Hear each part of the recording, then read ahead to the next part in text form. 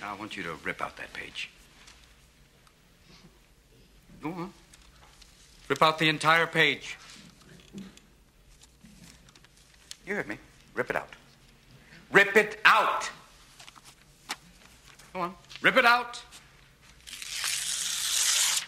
Thank you, Mr. Dalton. Gentlemen, tell you what, don't just tear out that page. Tear out the entire introduction. I want it gone. History. Leave nothing of it. Rip it out. Rip! Be gone, J. Evans Pritchard, Ph.D. Rip, shred, tear, rip it out. I want to hear nothing but ripping of Mr. Pritchard. We'll perforate it. Put it on a roll. Is that the Bible? You're not going to go to hell for this. Go on. Make a clean tear. I want nothing left of it. Shouldn't be doing that. Rip it out. Rip! Rip it out!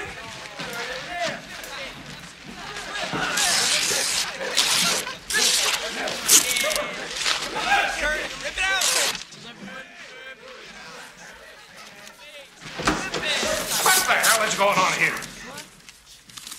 I don't hear enough rips. Mr. Keating. Mr. McAllister. I'm sorry. I didn't know you were here. I am. Ah. So you are. Excuse me. Keep ripping, gentlemen. This is a battle, a war, and the casualties could be your hearts and souls. Thank you, Mr. Dalton. Armies of academics going forward, measuring poetry. No! We will not have that here. No more of Mr. J. Evans Pritchard. Now, my class, you will learn to think for yourselves again.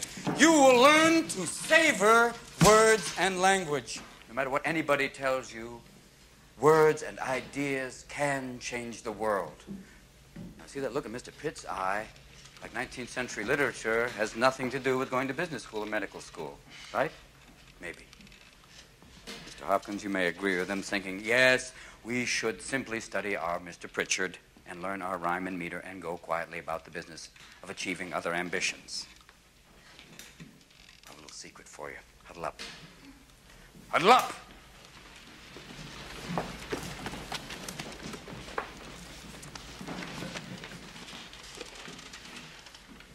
We don't read and write poetry because it's cute. We read and write poetry because we are members of the human race. And the human race is filled with passion. And medicine, law, business, engineering, these are noble pursuits and necessary to sustain life. But poetry, beauty, romance, love, these are what we stay alive for.